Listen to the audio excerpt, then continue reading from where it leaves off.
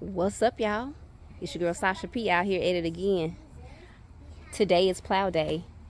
I'm gonna be plowing a couple of times. This is just the first day.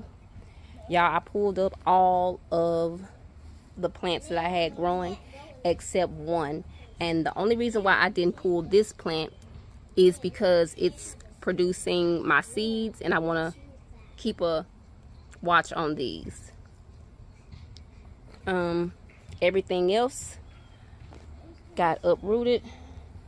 Got a whole bag full of okra plants, a couple of pepper plants.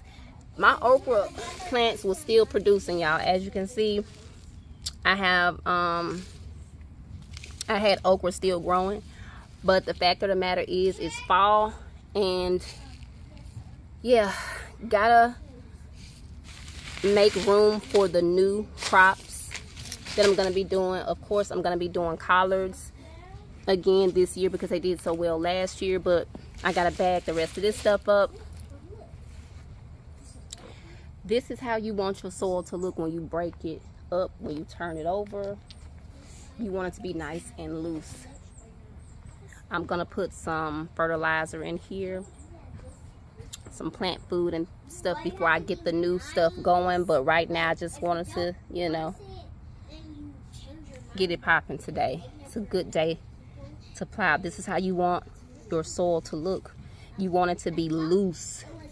You want air to flow through it, because if your soil is loose and healthy, then your plants will be healthy. They will get plenty of oxygen and plenty of food, plenty of water. Got to get some rocks out of here. Taking it a little bit at a time.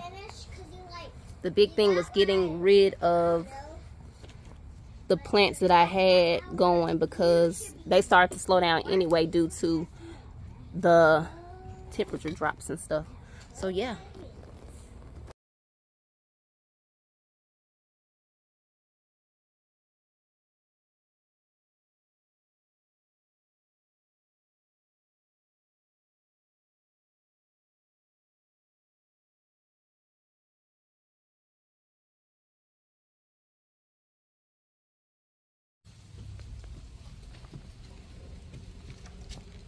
Watch out, Mama.